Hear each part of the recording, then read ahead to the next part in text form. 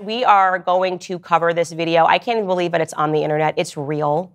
We shouldn't be shocked by it because it's our President Biden and he can barely comprise a sentence. But, you know, we could hardly talk about weird propaganda efforts, especially during Black History Month, than the idea that President Biden sat down with Black people and ate fried chicken.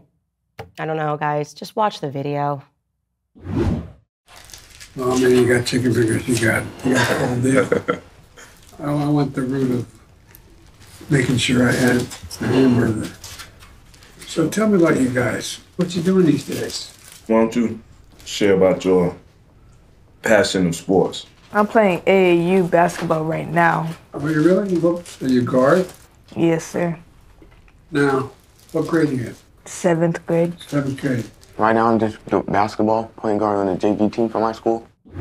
Well, I can't speak on behalf of all Black Americans, but every time I sit down, I assume that people are going to feed me fried chicken. That's all I eat. Never once eaten anything else. I have no idea what anything else tastes like. It's absurd. It's forced conversation. People can see that. Tell him about your sports. Is this supposed to be the appeal for the Black vote? Is that what we're getting this year?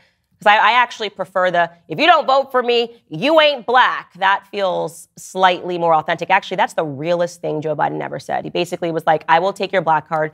You know what to do. Black people must vote Democrat. That's how it works. We've enslaved your vote, and I'm not going to work for it. I prefer that, Joe Biden, to be honest, not the fried chicken narrative. Just to be clear, on behalf of Americans, I would like to say, fried chicken is always delicious. Who doesn't like fried chicken? I don't even know how that got tagged to Black people. I love fried chicken. Everyone loves fried chicken. It's delicious. Also, just to point out there, Joe Biden was eating a burger, which I just love. He's just like, the fried chicken is for you, the burger is for me, because you Black people love fried chicken. In that same category, by the way, Charlemagne the God, one of the various Black media outlets that refuses to invite me on. I wonder why. I have an idea. Maybe I'll talk about it with Joe Budden. But he recently sat down with ABC News because they always go to him to see what Black America is thinking. And here is what Charlemagne the God had to say about President Biden. Take a listen.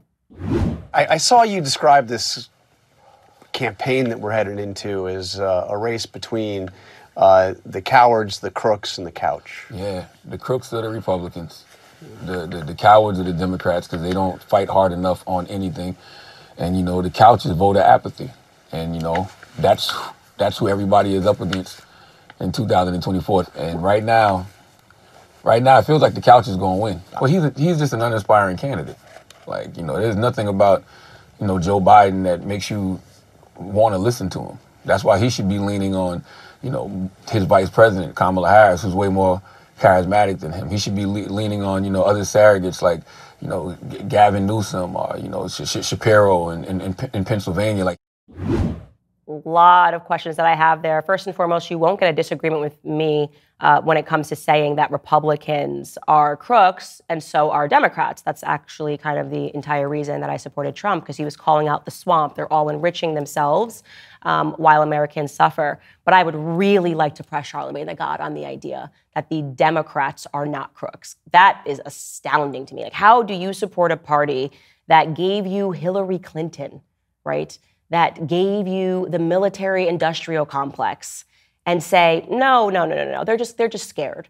The Democrats are just scared. That is the last adjective that I would use to describe Democrats. They are always down for a protest.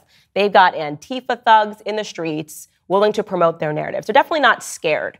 Actually, I would argue that maybe Charlemagne the God is scared to say what is true about Democrats, to say what it actually means when Joe Biden looks him in the face and says, if you don't vote for me, you ain't Black, to say what it actually means when Hillary Clinton appears on The Breakfast Club and tells you that she has hot sauce in her bag.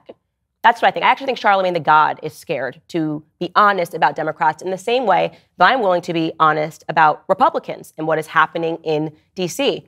You just need to have a more honest conversation about what's happening in this country. At least that is where I am at. But don't worry, Charlemagne, I won't check for your invite in the mail because I'm sure I'm not invited.